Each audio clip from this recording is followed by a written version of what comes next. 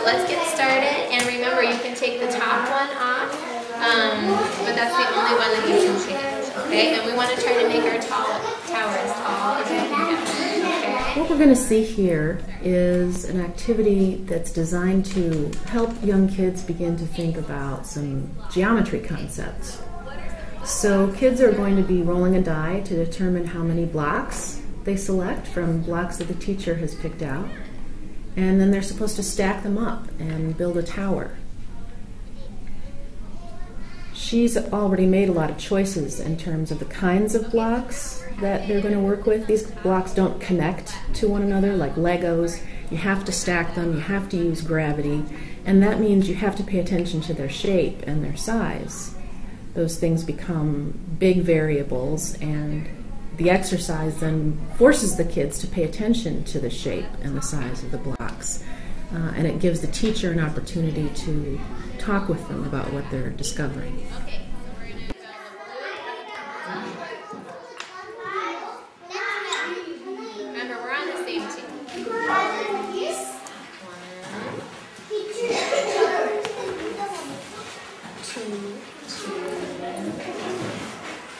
Okay, it's getting taller.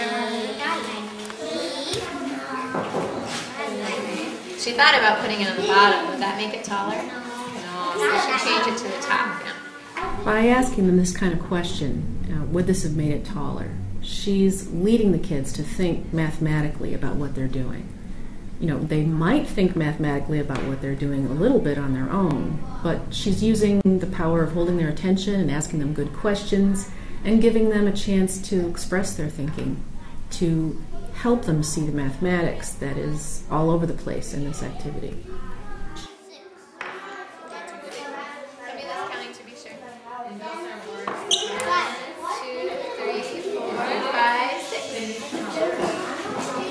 Do you want to trade that one? Is that one too hard to put on?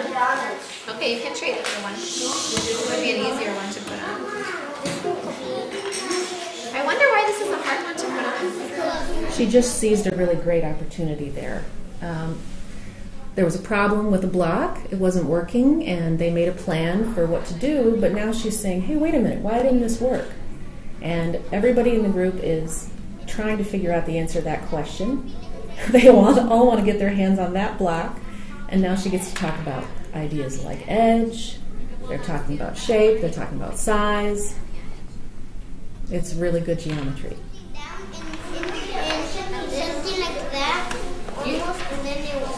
You know why? I think because it's too little. Look, it's too little. There's a lot of math in the blocks themselves, which is something you'll hear early childhood people talk about, the mathematics that's in the manipulatives or in the classroom. And that's certainly true here, but it's much more meaningful when the teacher helps everybody talk about it.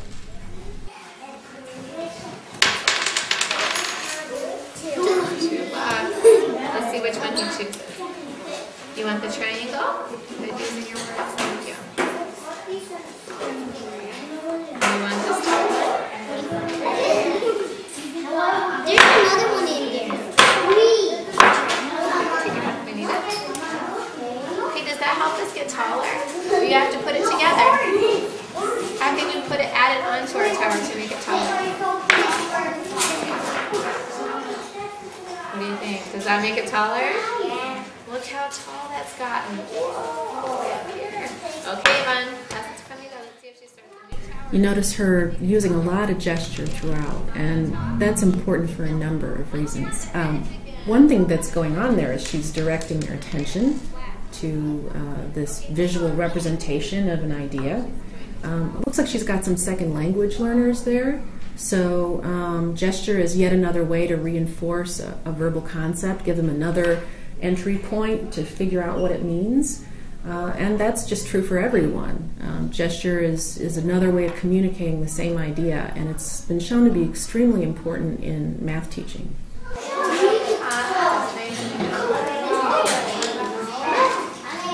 So all the things that this teacher is doing here, including her use of gesture, the way she engages the children in conversation, the materials that she's chosen, And even the way she's managing the lessons so that it feels fair and there's enough time for interesting questions to be explored.